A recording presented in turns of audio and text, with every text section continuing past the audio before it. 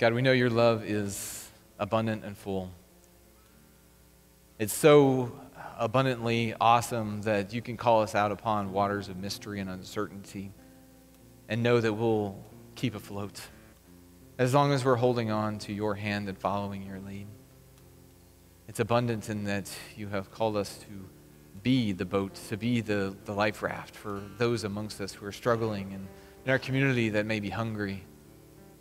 Even through our prayers, God, to lift up for those who are facing uncertainty in war-torn areas or dealing with the aftermath of hurricane relief. God, we know that not every day is going to be a complete celebration in our lives, but we pray that those who have the abundant spirit of your generous love inside of them might help pour into those who are having a hard day, to give an indicator that you have truly never left. You have never truly abandoned any of us, but you are consistently present, working in the world, both supernaturally and through the people who are called Christians. And so, God, may our hearts and minds be open to receive the joy of your Son today. May we remember the experiences of our past, and may we remember what has happened in the past, so that we might overflow from those experiences until we welcome you again, God, until you come back into our lives in your second coming to bring final victory and peace on earth. And God, while we wait for that day, we also work for that day in our full belief that your way is higher than our way. And so if your way is higher, your words are appropriate. And so, God, let us join in the prayer that your Son taught us to pray. Our Father, who art in heaven, hallowed be thy name. Thy kingdom come, thy will be done, on earth as it is in heaven. Give us this day our daily bread, and forgive us our trespasses, as we forgive those who trespass against us. And lead us not into temptation, but deliver us from evil. For thine is the kingdom, and the power, and the glory forever. Amen.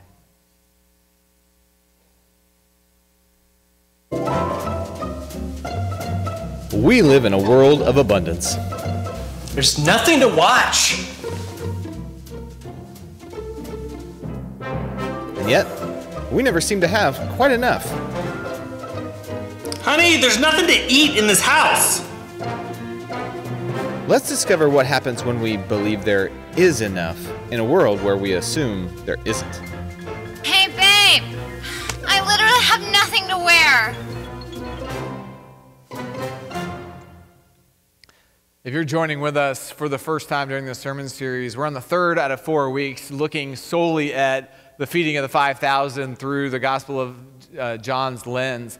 And I want to go ahead and read to you this kind of part 3 of the story. After everybody has been fed, in John 6:12 through 13, it says, "When they were satisfied, he told his disciples, 'Gather up the fragments left over so that nothing may be lost.' So they gathered them up, and from the fragments of the 5 barley loaves left by those who had eaten, they filled 12 baskets." Now, I didn't realize there were 2 different reactions to this part of the story until I met a few people in my life, because generally the reaction is, oh my gosh, the love of God is so abundant. God provides in such abundant ways that there is more for everybody. There's enough for everybody. We have food to go share and spread. We can do food drives because we have enough food and we can give food away. I just thought it was this kind of, oh my gosh, there's enough for everybody. This amazing that even the miracle part of this is bigger than we can even comprehend, because everybody's fed and there's some left over. And then I met people who don't eat leftovers. And for the first time it was, hold on, you're going to take fish and you're going to put it in a basket in the middle of Israel in the desert, and you're just going to let it sit there for a little while? That doesn't sound very hygienic to me. It was like this cringe moment of what they were going to do with leftovers. And you know how you should never Google your symptoms on WebMD or Google, because it's always like, my thumb hurts, you probably have cancer or something. You know, it's like the worst of the worst is going to come out. You should never also Google, I learned this weekend, why should you not eat leftovers? Because WebMD and other things are going to tell you in meticulous detail the bacteria that is currently forming on your rice in your refrigerator right now. Or it will detail just how slow and methodical the mold is growing on the bread that is sitting outside, sitting on your pantry shelf right now. It'll give you second cause to eat anything in your house, especially when the pictures show up. And I guess it justified my wife's habits, because my wife is the person who leftovers that hit exactly a week. If we have eaten it 7 days on the dot, it is thrown out instantaneously. And I've always been the one who's like, in college, the pizza's been sitting on the floor for 2 days. That sounds like a good breakfast. Why not? I've always been that person. I'll always hold on for one more day. I don't want it to go to waste. I guess there's a good reason why maybe 5 loaves and 2 fishes sitting in baskets for a couple weeks might not be the best thing in the world, even if it's like divinely blessed and is not going to deteriorate or rot. But I don't think Jesus is talking about leftovers from a hygienic standpoint, because maybe we have a point from a scientific that we shouldn't keep leftovers that way. I think Jesus is not looking at people who would throw leftovers away from a hygiene standpoint. I think Jesus is talking about people who just don't eat leftovers, period. And if you're one of these people, I'm not trying to shame you today, but I am shaming you today. Because I didn't know these people existed. When Jesus says, so that nothing will be wasted, he's literally talking about pick up every, and he doesn't even say like the leftover fish, it says the scraps. Pick up every scrap so that nothing is wasted. And I didn't realize, I guess I met a few people in the last 10 years that just don't eat leftovers. Like I had a friend, we went on the only bachelor party I've ever been on was my friend who just got married last year, and we went to a Mavericks game, we went to dinner afterward. It was a super wild time. And as we were out for dinner, there was about 12 of us gathered around this table, and my friend who I grew up next door, he's there and he orders a cheeseburger, and I don't mean cheeseburger, I mean like cheeseburger, and with a side of fries. Before that, he had ordered an order of fried pickles for himself. He had about 3 or 4 drinks of the adult beverage variety that can fill you up. And then afterward, as the waiter comes and says, did anybody leave room for dessert? He says, I'll take this milkshake. And so it's this milkshake, and it's the kind of milkshake that you get that has like the peppermint sticks and the Oreos and everything sticking out of it, like not your Dairy Queen variety. And as we look down, he's eaten half of everything. So he's eaten half the burger, half the fries, half the fried pickles. He finished all the drinks, I will say. But half the milkshake is sitting there. And the waiter, trying to be proactive, the waiter's been great the entire time, comes and gives him, says, here's the to-go box for all your food. And he just kind of waves away and says, nah. We're like, you're not going to take that with you? And the waiter's like, you don't want to take this with you? And he goes, no, I'm done with it. So being men, we took his food and we took it home because it wasn't going to go to waste. And we thought that stuff was delicious. But one of the groom's little brother was actually in medicine, and he kind of looks and he's like, hey guys, some people don't like leftovers because of these hygiene purposes, and he went into the bacterial and all these kind of salmonella purposes. And he goes, is that why you're not taking them home? And he goes, no, just done with it. We're like, how can you be done with all this good food that you could just take with you? And he's like, I'm done. I'll move on to the next meal. And I think this is this is the mindset, I guess, of people who don't eat leftovers, not from a hygienic purpose standpoint, but from I'm done with it. I had that experience. Give me the next experience. Give me the next meal. Give me more. Give me what's new. Satisfy my appetite. Give me something else. And I have a member of my family who cooks these most amazing, abundant Thanksgiving feasts, especially. He does the same at Christmas and other holidays, but Thanksgiving is like his creme de la creme. And he will not eat leftovers afterward. And his reason is it doesn't taste as good the second time around, which I have argued with him vociferously that turkey sandwiches the day after are much better than turkey the day of. And I thank God for everyone who's nodding along with me. You all earned salvation today, right? It is like he just doesn't think it tastes as good because it's not in the moment and it's not in that experience. And I wonder, as these people who have experienced abundance on the hillside with Jesus, and Jesus is taking up all the leftovers, I wonder who's cringing at that moment. And I wonder who's expecting it to happen again. I wonder who's expecting the day after. What happens 3 days after when they haven't experienced that goodness in that moment, but all they're left with is the leftovers of that moment. And I guess what I really am curious about is, what about the people who are asking for scraps? If you go look at Matthew 14, which is where the feeding of the 5,000 story is in Matthew 14. If you go one chapter later, there's been a couple different stories of miracles and abundance around the Sea of Galilee. And a chapter later in Matthew 15, verse 17 is where it starts. Jesus is made it up to the northern part of the Sea of Galilee. He's actually farther. He's into Lebanon in a city called Tyre. And there is a Samaritan woman who comes barging in on the scene.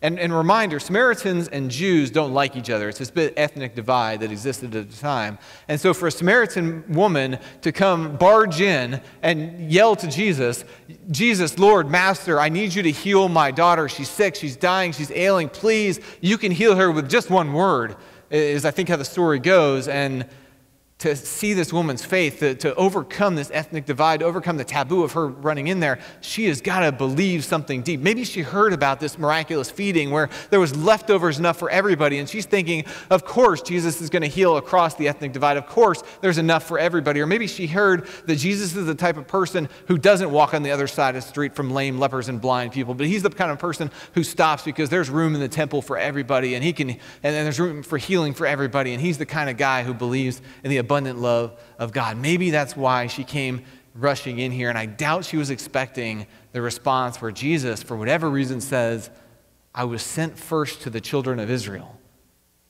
Don't you think it's kind of inappropriate to take the children's food and feed it to the dogs?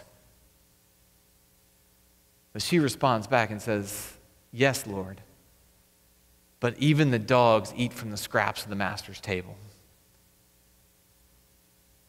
This woman of such faith just wants a little bit.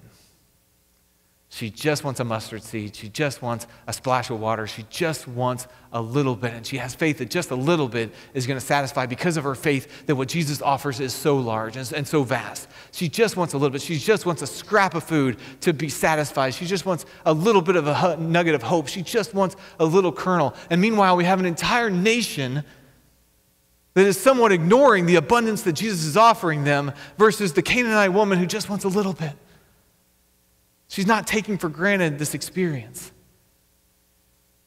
I learned in researching for this sermon that worldwide, 1/3 of the food that is served prepared, 1/3 of the food that's on the tables at restaurants, that rots in our refrigerators, 1/3 of the food that's overstocked at grocery stores, 1/3 of the food in the world is thrown away because of waste.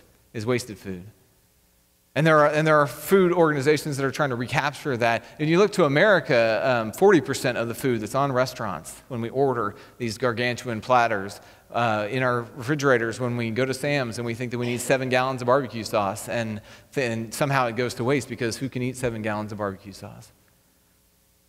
The food that's overstocked in supermarkets, in areas that can afford to overstock food in supermarkets. 40% of food in America goes to waste. Now, 40% is estimated to be able to feed 2 billion people, which is 6 times the population of the United States. Because we live in a world of abundance where we take for granted that the supermarket is always going to have food.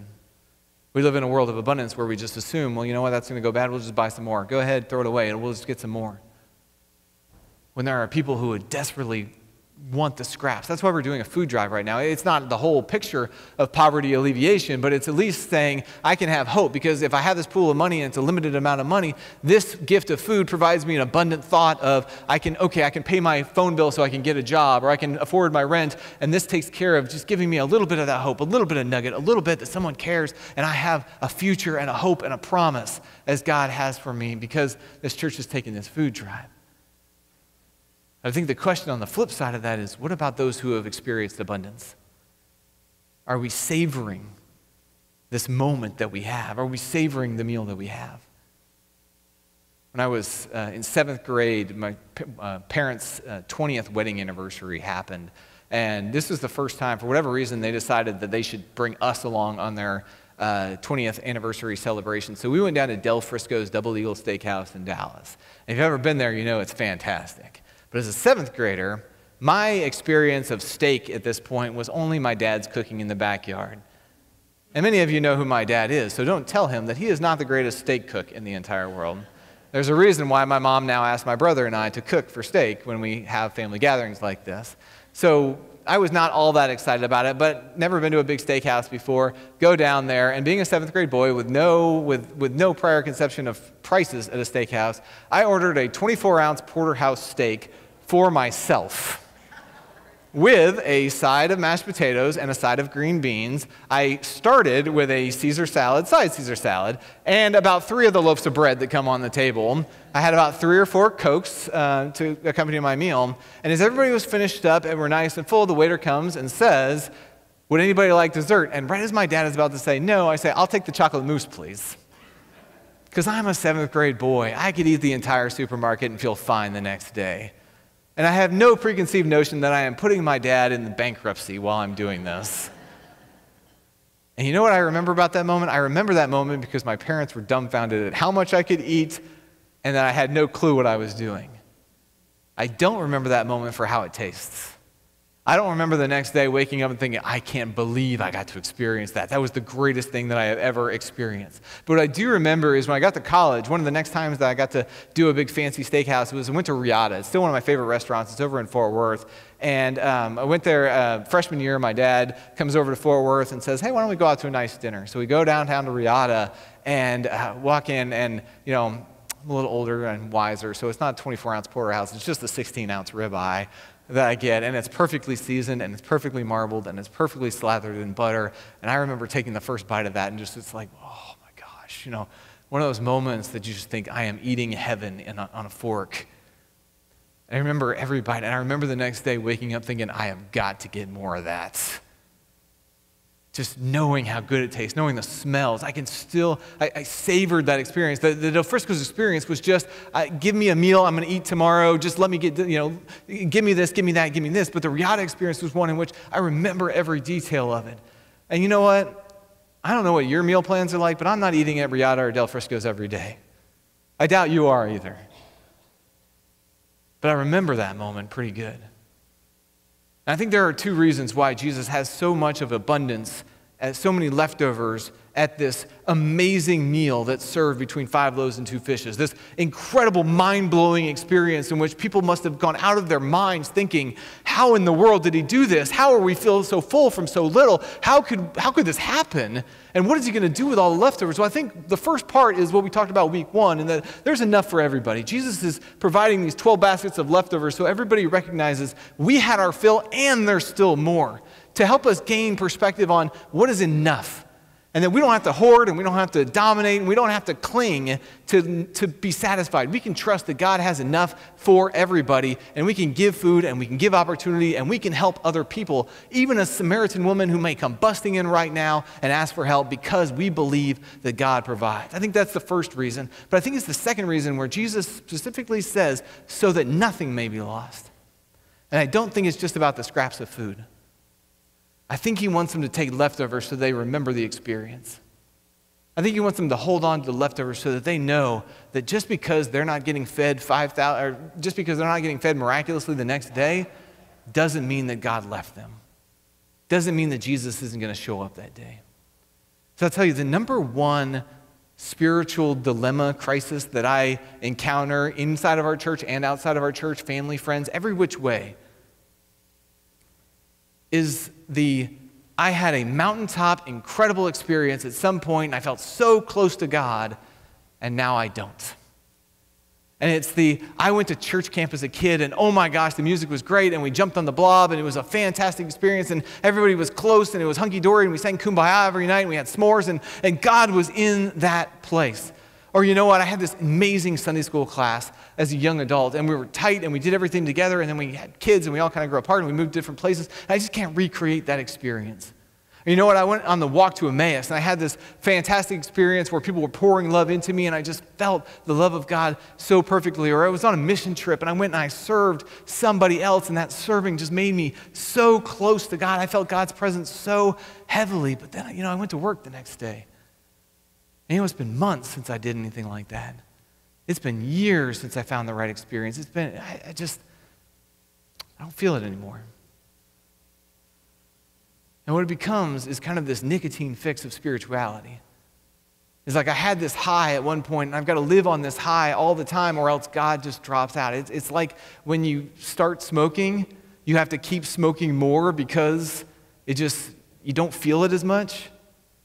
And we have these high experiences. Maybe it was a great worship service. I'm sure it's this sermon, right? It's this fantastic experience that fills our hearts and our souls, and we just know how close and present and real and active God is in the world. And then 5 days later, it just doesn't feel that way. Or 5 months later, we just don't have that same experience. Maybe it is our fault because we haven't put ourselves in the way, or maybe it's life circumstances that just seem hard and we're questioning. Jesus gives us 12 baskets of leftovers to remind us, not every day is going to be like this. Not every day is where you're going to go up on a hillside and you're going to reach the mountaintop and there's going to be abundant food and abundant life and a gathering of people that all get along and it's all going to be hunky-dory and it's going to be absolutely amazing 100% of the time. Not every day is going to be like that. Jesus doesn't experience every day like that, and he's God's son. Jesus gives them 12 baskets of leftovers to remember that even 3 days later, the steak still tastes pretty darn good. And you know, we had that moment at one point. And if we had that moment at one point, we know it's true, and we know it's real, and we know it can happen again. If we've experienced a spiritual high at one point, we knew God was with us. It was true. It was authentic. It was real. Why do we not believe it can happen again? Well, because we're not eating the leftovers. Because leftovers are inferior. We need to be in the moment. Give me now. Give me something new. Give me something to whet my appetite. Give me something entertaining. Give me something that's going to make me feel alive again, as opposed to recognizing not every day is like that. Not every worship service is like that. Not every mission trip is like that. Not every family encounter is like that. Sometimes we have to live in the real world of recognizing that sometimes life just happens. And the big spiritual moments are often when we put ourselves in the way of what God is already doing, and we open up our lives to recognize that there is abundance around us, and that we could be a part of that. But in the meantime, those are the anchor points to recognize just because I'm not having it the best experience right now doesn't mean that God didn't fill me up for this moment to happen. Doesn't mean that Christ didn't give me enough to make it through the trials and the hard times and the tribulations. Doesn't mean that the overwhelming love of that moment didn't pour over. And you know what? Maybe we're on the tail end of that. But the Samaritan woman was looking for just a little bit. Because if there's just a little bit, there's still something there. And if there's just a little bit, and we experienced abundance before, well, God's a God of promises, God's a God of eternity, God's a God of consistency. If we experienced it before, it'll happen again. If we hold on to a little bit, if we remember the leftovers still taste pretty darn good of what God gave us in those amazing, amazing moments. Not every day is going to be miraculous. Every day might be a miracle, but it's not going to always feel miraculous. But if we have experienced God before, if we have experienced joy before, if we have experienced elation before, it will happen again. And God has filled us up until that moment comes. Let's pray. Gracious God, in the mustard seed of faith that might rest in our hearts right now, may your Spirit come and enliven it into a big flowery bush. May the scrap of food that we are clinging to satisfy our appetites turn into an abundant wedding feast that just keeps growing as you invite more people. God, may we hold on to those moments of celebration and joy and ecstasy, those moments of closeness, those moments in which you showed up at our hospital bed to help show us that there is healing in all things and there is life after death. To show us that you are a God who took on death full force and rose again so that on the third day we might know that there is promise on the other side of hard things, because you are a God who never leaves and you are a God who brings good things out of all things. And so God, for those of us who may feel like we're in a vacuum or a desert, for those of us who may be starving and hungry, for those who must be thirsty, I pray, Lord, that they would be surrounded by those who would feed them. I pray that you would guide them to the experiences so they might recognize again and aful and afresh how good you are and how present you are and how full you are. And then it might change all of us, God, that we know we have enough, that we know we are enough. And then when any Samaritan woman comes rushing through the door asking for healing or asking for food or asking for sustenance, that we have so much in our hearts that we are just freely generous, wastefully generous with how much we'll love that person. And so God, fill us up and let ourselves be full. It's in your Son's name we pray. Amen.